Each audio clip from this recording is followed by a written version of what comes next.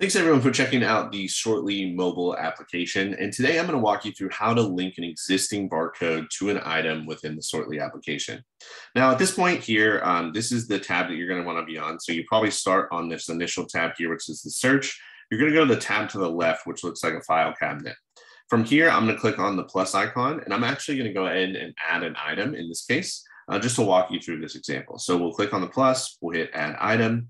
I'm going to give this item a name. So I'm going to call it water as an example. I'm going to put the units in that I want. I can add a min level, price, all that information here. And I'm actually going to go ahead and hit save on this item. So if I pull on the drop down here, I'm going to see that this item has been refreshed in the system. Now, specifically what I want to focus on today is how you can add a QR code or barcode to this item that's already existing in the real world.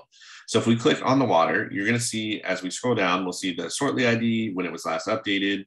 We'll see some ability to move, history, everything like that. But I want to focus on the QR code and barcode field. So you see that field there. If you click on that field here, it's going to pop open a little window for us, and it's going to ask us if we want to either create a Shortly code, meaning we could create a QR code or a barcode, depending on our plan. The other option here is to link an existing code. So I'm going to go ahead and click on the link existing. Once that's highlighted, you're going to see that add button become available. And now at this point, when we hit add, it's going to pull up our phone's camera. So we're going to want to have that barcode handy. So I'm going to go ahead and click on the add button here. We'll see our camera comes up, and I'm going to go to the item that I'm looking to scan, which in this case is a water bottle. And you'll see that it automatically pulls in that code.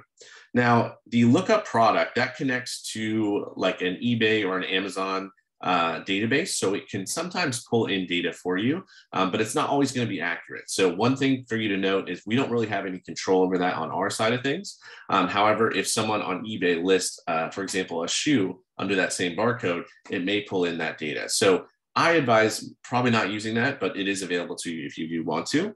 You can then either hit the rescan button to rescan that code, or you can hit the link to link that code to that item. So we'll go ahead and hit link here.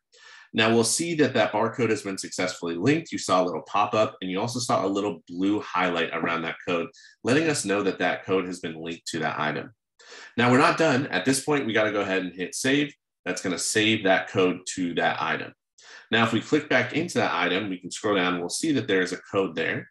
There's also a way for us to search for this code now via the search bar or the magnifying glass here. So we can click into the magnifying glass.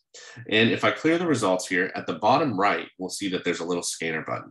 So again, you're going to want to have your item handy. We'll click on that scanner. It's going to then pull up our camera, and then we can scan for that code. And in this case, it found that item right away. We can then click into that item and make adjustments to it on the fly.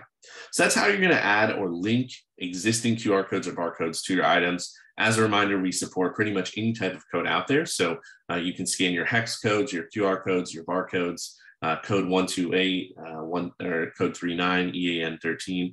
We support a plethora of different codes. Thanks so much for joining us.